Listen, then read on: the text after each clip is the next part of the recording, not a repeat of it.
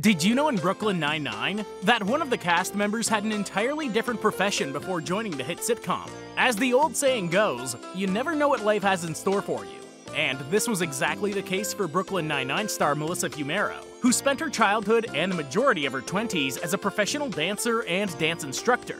However, after deciding to become an actress instead, Fumero joined the cast of the hit cop comedy Brooklyn Nin-Nine shortly after switching professions. Unlike Fumero, who's an accomplished dancer, the actress's character on the show, Amy Santiago, is not so good on the dance floor, managing to step on both of Jake Peralta's feet during a dance competition in season 1.